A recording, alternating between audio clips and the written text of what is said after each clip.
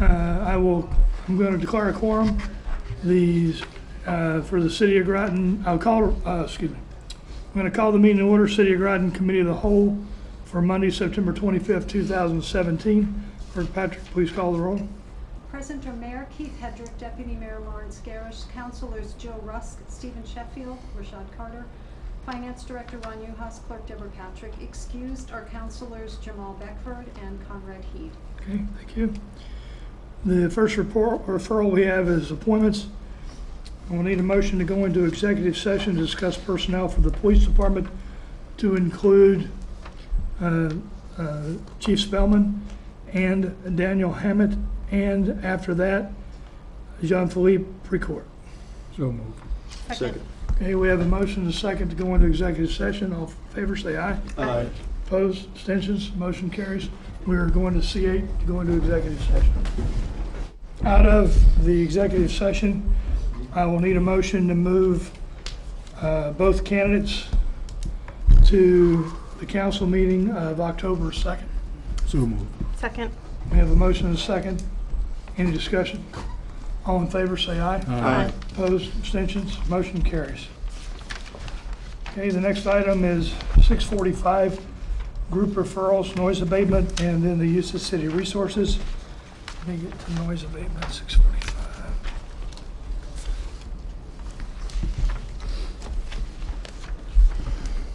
I read it. It's okay. It's okay.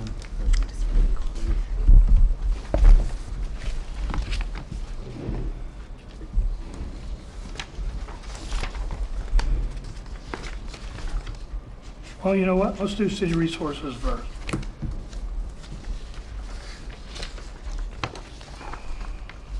Is that, oh no, that's not the one you did. No, the one that I did was The adopt a road. That was the adopter road. Okay, that's later. Okay, never mind.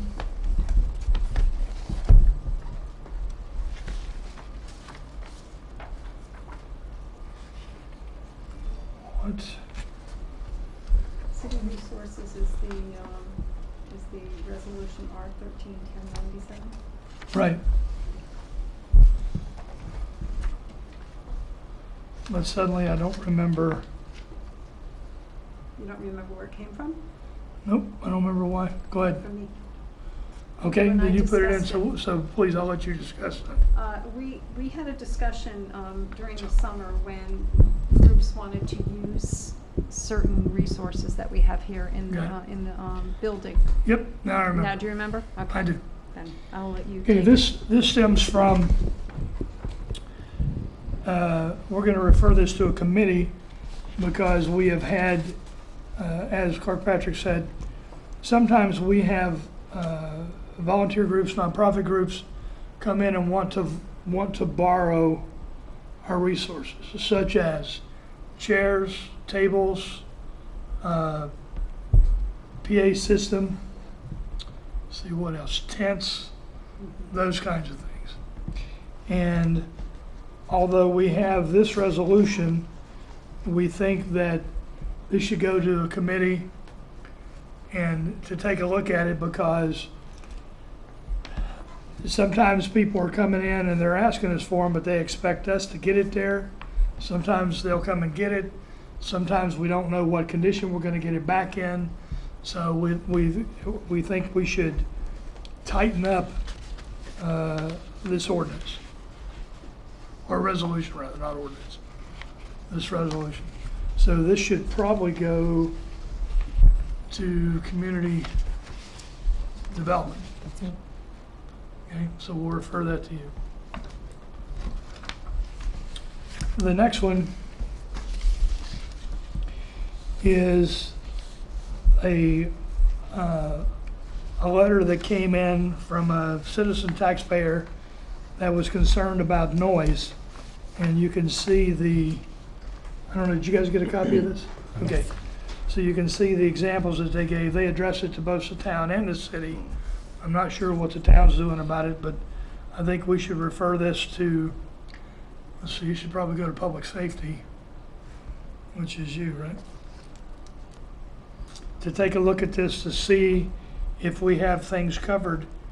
I think some of the complaints that are in here are covered under our noise, well, I don't know if we have a noise ordinance, but I know we have an ordinance that we've talked about noise in the past before.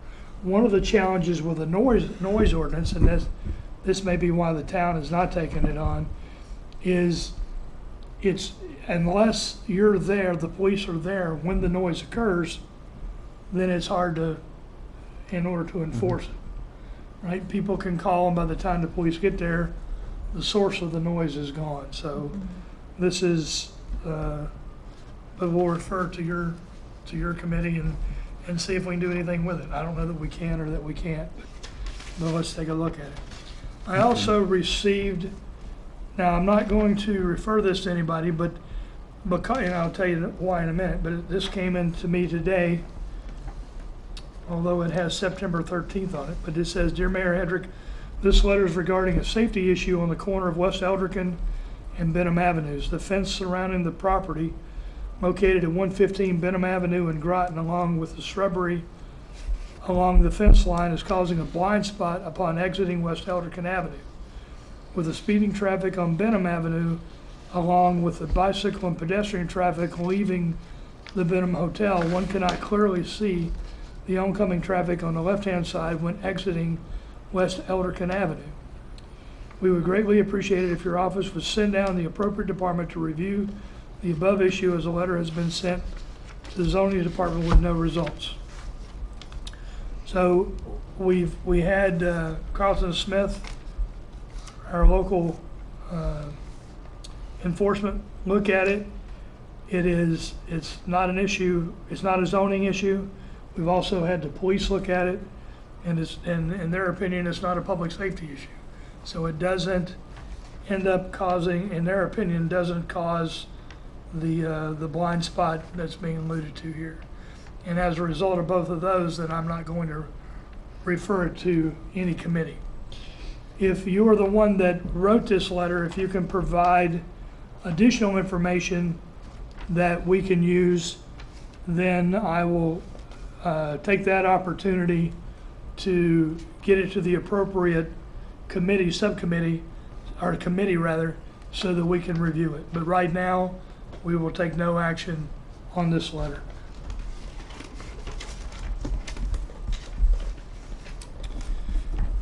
Okay. The next thing on the agenda is 649, review of Adopt a Road program.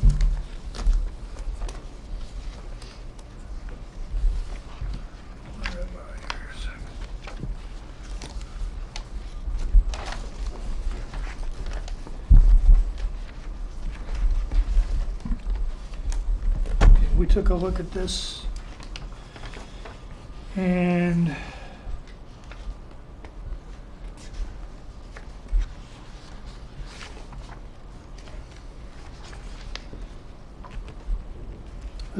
these are the changes that Heidi made to this. Yeah, Did you get a chance to look at it? I did. I went through the whole thing. I didn't see anything that needed to be corrected. Okay. It looked good. Okay. I mean, it was basically just copying the town one, Yep. which was written by a lawyer, so. And then the pen and inks that you recommended, I think we included all of them. Correct. Okay. Yeah, everything was updated. Okay. And we had just decided that it was referred to us to create an ordinance, but a policy was probably better suited to this situation. Okay. Councilor Rusk. I noted in the back there was a DCF check and a criminal history background check. Is that just for the supervisor? Is that for any volunteer? How is that? I wasn't finding the information, and it's not on the adaptive highway flyer, which people might want to. Which part are you looking? Where are you looking to see In them? the very back 2 pages of this packet Okay. is a Oh, mail to DCF. DCF Caroline Background Services. DCF check or DCF background search and a criminal history conviction information request. Okay. So my question is, who needs to fill those out? Is it everybody? And if so, that just needs to be clarified a little bit better on Okay. who needs to complete that. All right. I don't Do you know the answer? I don't know the answer off the top of my head. My assumption when I read through it the first time was that it was for everybody, which Okay. sounds a little excessive, but that would fit with what, when I spoke to the town manager about this policy in the town, he also felt that it was maybe a little overdone, but that's because the legal recommendation was to protect the town against liability. Okay. So I could certainly find out Okay, thank you. how they do it and, suggest from there. I Nobody Unless we wanted understands. to Yeah. do You don't want something. want overreach clarification. or, right. Okay, you want to take a look at that? Do you I will wanna- certainly do that. Okay. thank you. All right, is there anything else on that? And then, once we have that answer, then we can talk about how to implement this as a policy. Perfect, thank you. Okay? Next is city TIF districts and contract, number 650. Okay. Barbara, if I could get you to come up here to help me out.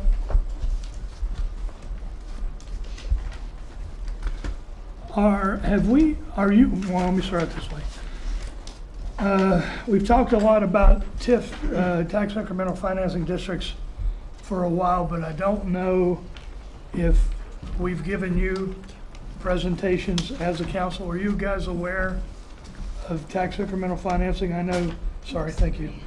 Stephen, Councilor Sheffield, you attended a presentation at the CCM conference a couple of years ago, several years ago, rather. Along with the Council of Governments also. Okay. So I've had two Okay, so you're presentations. familiar with it. Yeah.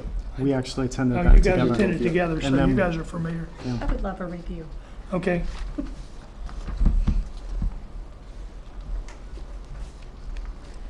I just handed you a cheat sheet that kind of highlights 2 pages that may highlight some of your questions. This is a possible economic development financing tool that in 2015, the state of Connecticut changed its TIF regulations to implement TIF district tax increment financing districts rather than kind of sole source tax increment financing, which had been done in the past. That process was extremely onerous, and in fact, Connecticut utilized TIF almost hardly at all because it was so difficult to implement in the state of Connecticut. They changed it to being, rather than tax increment financing is based on a development, and historically it's been John Smith comes in with a mall development in Manchester, one developer, one parcel, one project.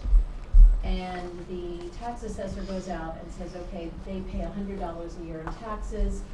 After this is developed on this land, they're gonna pay them $200 in taxes. That differential, the increment there between $100 and $200 can then be set aside and not put into the general fund, but actually isolated and utilized for the district for economic development. It could be for financing, it could be for infrastructure. For example, in Manchester's case, I believe they did use tax increment financing, and it paid for water and sewer to the site so that they could build out the, farms, whatever that huge mall complex is there. So that's what this tool is. The town of Groton has brought in Camoin Associates, a consultant, to look at tax increment financing as a potential, to be used by the town in 2 potential sources. And in the conversation, Camoin brought up the fact of how logical the Thames Street district, now this is, the state of Connecticut changed the law so that it can become a district. So it's not specific to a project or one parcel, but multiple projects within a geographic district. And they thought Thames Street screamed tax increment financing district, which it does. And that led to discussions, and now it led to the fact that the city sees the value in this as a tool, and would like to explore with Camoin the possibility, and with the town, the possibility of including the Thames Street and the Five Corners, our two kind of commercial districts, as one district in their overall overarching analysis of TIF for Groton. And so that's why we're here. We think it's a really good idea. However, it is going to cost the city additional money for the extra work entailed in putting together a financing plan and master plan, which is required by state law as part of this process, in an ordinance and public hearings and so on and so forth. And Des Moines would offer us those same services that they're doing, that they are doing for the town. Councilor Sheffield. Barbara, of course, like I said, we've attended those meetings, and I was very interested in type of program for Thames Street, something like that. And of course, properties that are sitting there, Right. and of course, Mayor Hedrick mentioned the recent property that the state of Connecticut owns that they're looking to sell. That would be a potential opportunity for a developer to come in and take properties like that that are just sitting there. I even thought about even the Mother Bailey house, potentially, if that was something to join in with something like that. So hopefully that's sort of the idea, to really bring everything to that area along with the Five Corners. I think it's a great idea, and I think it's something we should certainly explore. So. It's certainly not the be-all and the end-all. It takes developers and property owners interested in also seeing their properties be put to the highest and best use. But it is an extremely flexible tool that I think that we need in our arsenal, because it really will help bring people to the table, both someone who is interested in putting massive amounts of properties together and creating one development, or, as you suggested, cherry picking some of those that are available and starting there. Again, you don't have to put all of that increment away for use of the districts. You can take up to 100% of that increment. So if the differential is $100 more that you're going to make, you can only take 50 of that and put it towards the district. The rest goes into the general fund. So you still have the ability, and the city would have that ability to work with the assessor and the taxation department at the town to figure out what makes the most sense from a financial standpoint. So you don't look at it necessarily as losing general fund dollars, but just putting some of those general fund dollars to their highest and best use to begin to encourage sustainable economic development in the areas where you want it. Councilor Sheffield. Have we been has any potential developer approached us as far as any ideas as of yet? Anybody has any? No, we've had some tire kickers with the 18 Thames, the former training facility. The one part of the owners of the Spicer properties, there are two sides of the road, and literally there are two sets of the family that control each side. But I do know that they have some issues with their property on Bridge Street, and they have been in and called me about some ideas and what financial incentives we might have available. And right now we really have very little, nothing that's particularly available, except the city's a great place to do business. But other than that, they were looking at things with more dollar signs attached to them.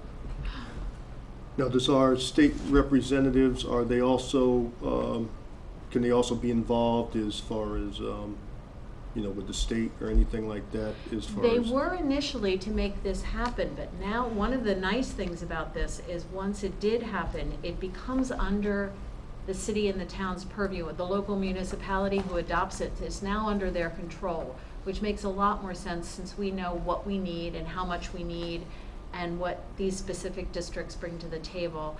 And it's out of the state's hands, which is another reason why this may work better than the original TIF legislation that has been in place for at least 2 decades. Councilor Heaton. Just a devil's advocate kind of a question. If the town is already going to do a TIF, and our mill rate is much smaller than the town's. Is there like a measurable value for us to do it as well, or? Their TIF will be geographically prescribed to the corner of, I believe, this is their preliminary idea, of 117 and 184, and then the industrial park area. Those are the two distinct areas they're looking at developing TIFs. We would not be able to do that on our own. And we could not piggyback onto that because our districts, our whole city is outside of those two districts. So we'd have to specify the districts we want to focus in on, and to do that you have to develop a master plan specific to each, including even the property identification codes for each and every parcel that are included, and the analysis would have to be done by the town's assessor as to what the value is at this moment in time. You also have to be very careful because you're limited to 10% of your property value within your community that can be in a TIF. Now, clearly we have none, so that we're okay, but they would want to be very careful to make sure we don't consume too much of our properties that are, and that it falls above that benchmark of 10%. But no, we couldn't piggyback onto them. What we could do is say, thanks, but no thanks, we're not ready to do this now. And then if and when we ever wanted to do a TIF, we'd have to start from the beginning and go through the process. The one nice thing about this is it will save us money in the long run because we are able to capture Camoin, who has produced most of the work in the state of Connecticut on TIF districts. We can piggyback on to what they've done already, which is all the demographics for Groton and all the specific information they have to have in order to make this proceed. So, Deputy Mayor Gersh. So we would be independent with this of the town, Yes. okay, but we would just use We would need the services of, and the assessor, Right, we share right. that particular service. So there would be some places where we work together, but typically TIFs are done, there's a committee that forms, and I think we'd want committees specific to the Thames Street and Five Corners district would be quite different than the 184, 117, which is really probably only going to have a single developer. So that is going to be a very different animal than what ours is going to be. And the TIF district legislation allows us to be what we are and not compete with the 184, 117 kind of developer. So they would have their own committee, and we would have another one to determine what our highest and best use for those plans are, for that money is. Secondly, I was wondering, do we have any idea what the cost would be? I'm gonna get to that when we're, Oh, okay, all when right, we're done with the other technical questions. I was gonna okay, shift to cost. Counselor Heed? Oh, yes, thank you. I just wanted to, okay. I just wanted to help you make the point that this is in addition to what the town is doing. So it really is a value add for the city because otherwise we would get no direct benefit in the city from a TIF. Correct. Okay, so the cost of this. Initially, when we started, we had talked about doing Thames Street, and in your packet, you'll see that there's basically a proposal for the City of Groton TIF master plan, and you'll see that they do this for a fee of $10,000. We have since been approached verbally by the town manager to add 5 corners. And if we add 5 corners, there's some efficiency gained, and the total cost for Thames Street and for 5 corners would be $15,000. Is what we would need to pay for this. So then the question becomes, where do we get the $15,000? So I talked to the finance director and asked him to take a look at it. And Ron, would you elaborate where we have money? There's really 2 places that we could use for this. The first one I wouldn't recommend, which is the contingency in the general fund, which we have the $115,000 that we budgeted for. We are still early in the year, and as we found out last year, we never know what things may come about. The other piece of it is the Economic Development Beautification Fund that the 50-on-5 generator rent goes into, which was set up for purposes like this, economic development and beautification within the city. There's currently 188,000 of undesignated funds in that fund. Temporarily, right now, there's earmarked of a $16,000 transfer, which will come back to you in April of 17, April 10th, 2017, during budget presentations. Barbara presented the Economic Development Commission budget. That budget's funded by this fund as well, so we need to do a transfer to get their budget funded, but we'll deal with that after. So right now, there's about $172,000 in that fund that we could use for this project.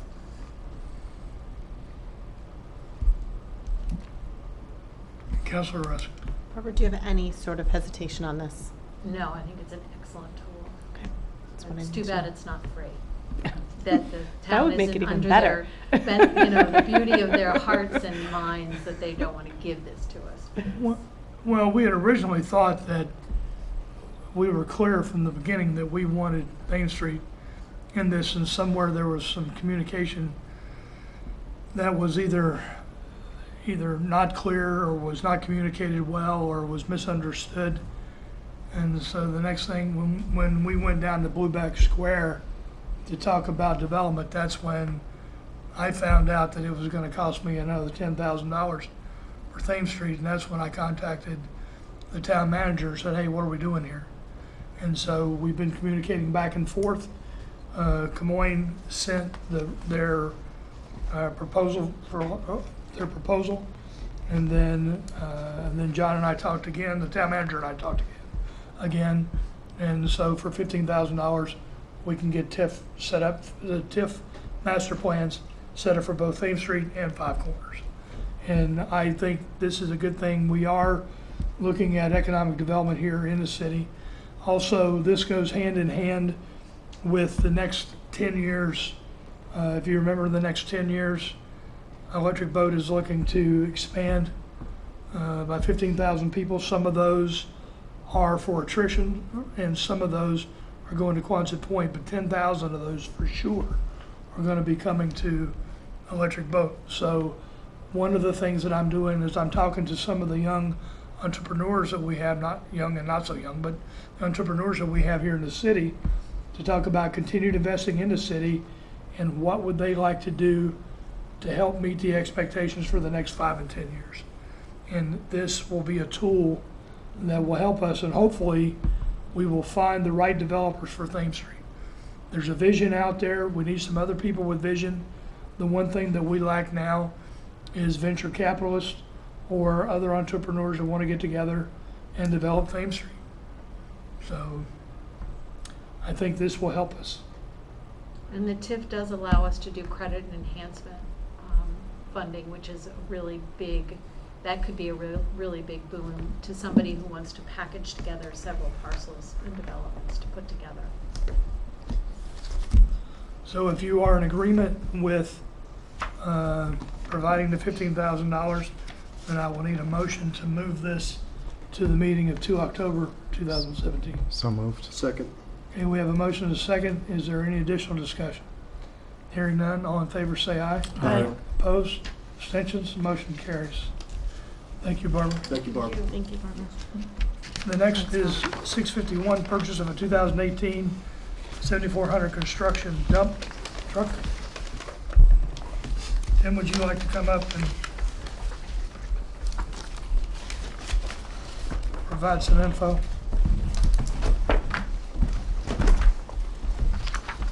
I think if I remember correctly, we talked about this during budget season, that we were going to budget for this.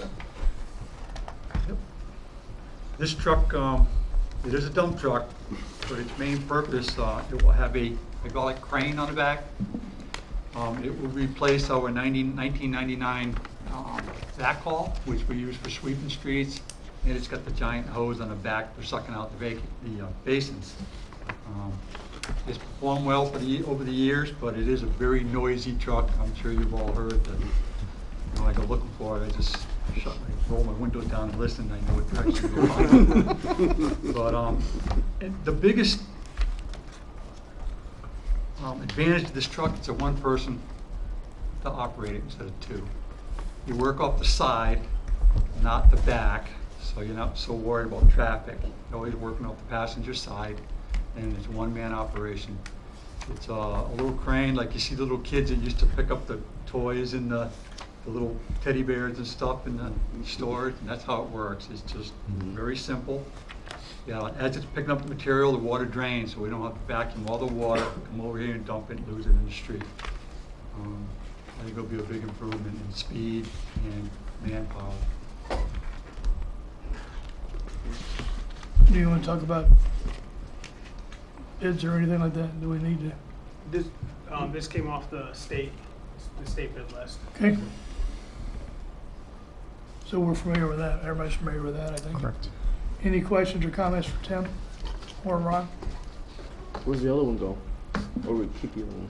Yeah, well, we can't get much for it, Yeah. but we'll still use it for vacuum. The street part of it we'll Okay. use until it's worn out. Okay, any other questions? Okay, with that, I'll take a motion to move this to the mayor and council meeting until October. Okay, I so move. Second. We have a motion and a second. Any further discussion? Hearing none, all in favor say aye. Aye. Opposed, abstentions, motion carries. The last thing we have on our list is a request from Children First Groton for $1,000. I don't know if you are familiar with Children First Groton, but they support several programs and initiatives associated with children of all ages. And I think we have provided funds to them before. I want to say in the last few years we've done it, but There was one the beginning of this year, I believe may have been in April or Okay. thereabouts. Timing, I could be wrong. The way that the resolution is written, it is 1,000 per fiscal year. So okay. nothing's been done in this fiscal year. So this would be the only request. This would be the only request for them for this fiscal year. It would be $1,000 for them and no more. And Ron, what do we have available? The resolution had, it's up to $5,000 in total donations, which comes out of the Community Development and Beautification Fund. And I believe the way that it was written was up to 20% can go to one entity, nonprofit, or request in each fiscal year. So that would be the $1,000. So if we went with $1,000, that would be the 20%. We have not used any funds from that account for this fiscal year. Remember, we just started the fiscal year in July, so we're really not that far into it. Also, we do not have, the request is for $1,000. You do not have to authorize $1,000. You can authorize less than $1,000, whatever the council, or none, whatever the council deems appropriate. I would move that we donate 1,000, move it to the October 2nd agenda. I'll second. Okay, we have a motion and a second. Any discussion? Just quick question, Councilor what Keith? will they use the donation for? I think it lists a whole bunch of them on the back.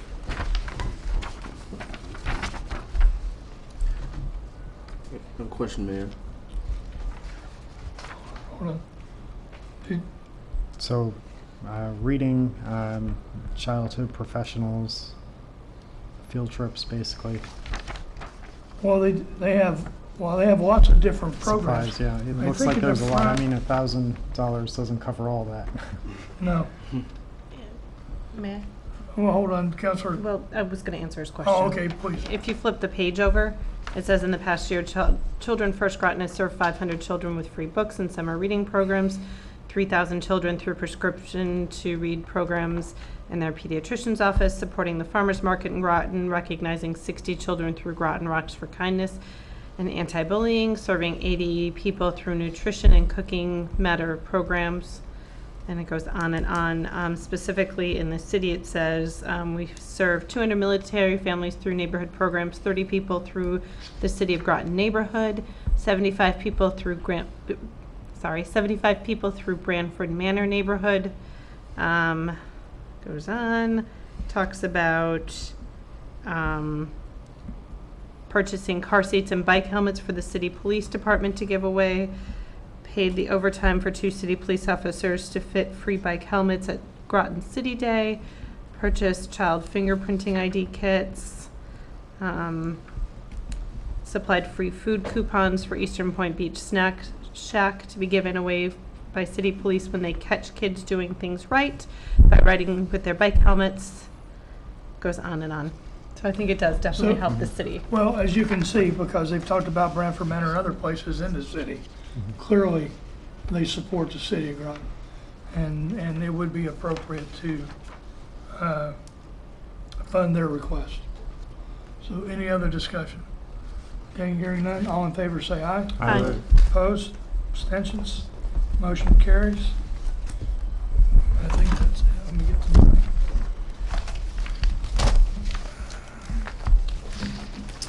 And the executive session is over, and with that, I'll take a motion to adjourn.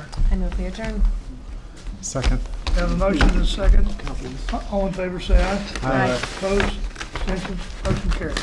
We're Just adjourned. waiting for